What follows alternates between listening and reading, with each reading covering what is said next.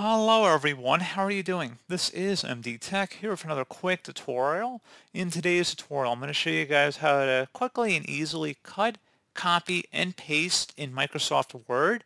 And this tutorial applies for other Office products as well, and even most applications or files in general. It's a pretty universal system of how to copy and paste, and it's applicable in a lot of different ways of using a computer.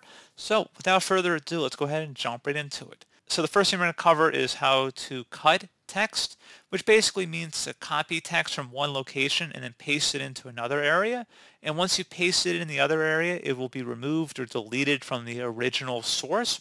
So I'll show you guys how to cut text first. So let's go ahead and cut the last paragraph or last section of this paragraph on the first section here. So let's go ahead and cut the last sentence of this first paragraph here.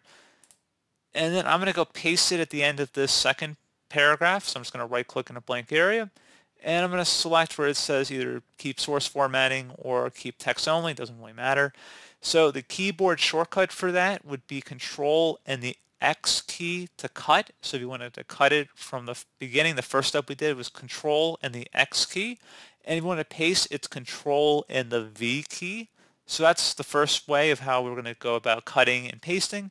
Second thing we're going to go over is how to copy and paste. So if you just want to copy text and not delete the original source and just paste it into a different area, I'm going to show you guys how to do that next. So go ahead and highlight over whatever text you want to copy, right click and copy. That would be the Control C key combination. So again, the Control and the C key on your keyboard at the same time. That will copy that instead of having to right click and copy over it. You would have to highlight the text regardless, and then go to the area of the destination where you want to paste the text, right click, and then select the paste option like we did after cutting the text previously. And you can either keep source formatting or keep text only, it doesn't really matter to me. And the keyboard shortcut for pasting, like I said, is Control V. So Control C is copying text, Control X is cutting text, and Control V is pasting text. So pretty straightforward process, guys. Do hope that I was able to help you out, and I do look forward to catching you all in the next tutorial. Goodbye.